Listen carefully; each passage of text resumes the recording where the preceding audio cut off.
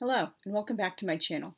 As promised in my previous video, because April is National Poetry Month, I'm going to be doing some videos this month in which I recite some poems I know by heart, some special favorite poems to me, and I'm going to be starting with Bertolt Brecht's The Burning of the Books. First, I'm going to be reciting it in the English translation I've known since I was 15 years old in the spring of 1995 when I was a freshwoman in high school, and then I'll be reading it in German later. I don't know the German by heart, and I should just, mea culpa in advance, if I mispronounce any German. I've never had any formal German classes. It's because, all the German I've ever, learned has been, self-taught, and it's one of my absolute favorite languages, and I also really, really love and admire Bertolt Brecht. I even wrote a research paper on him in my senior year of high school in my AP English class. He was just, such an amazing, inspiring person. We have, a lot of things in common as well. And he left Germany in 1933 because, his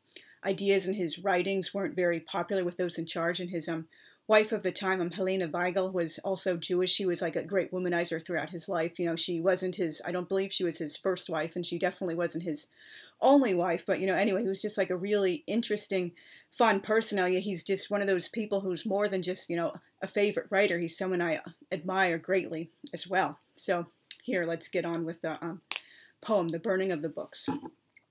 When the regime commanded that books with harmful knowledge should be publicly burnt on all sides, oxen were forced to drag cartloads of books to the bonfires. A banished writer, one of the best, scanning the list of the burned, was shocked to find that his books had been passed over. He rushed to his desk on wings of wrath and wrote a letter to those in power. "Burn me," he wrote with flying pen. "Burn me. Have not my books always reported the truth? And here you are, treating me like a liar. I command you, burn me." So this is the German text, which I found. The title in German is Die Bücherverbrennung.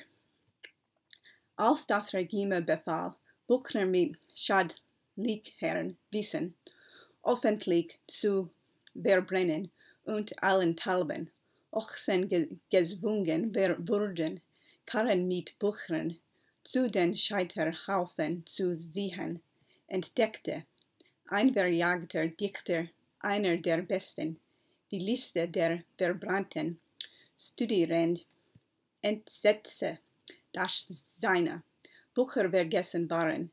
Eilte zum Schreibtisch, zum Beflügelt und schrieb einen Brief an der Machthaber.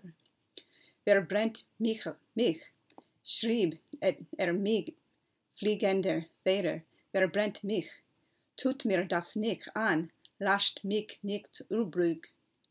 Habe ich nicht immer die Wahrheit berichtet in meinen Büchern, und jetzt werde ich von euch wie ein Lügner behandelt. Ich befehle euch, verbrennt mich."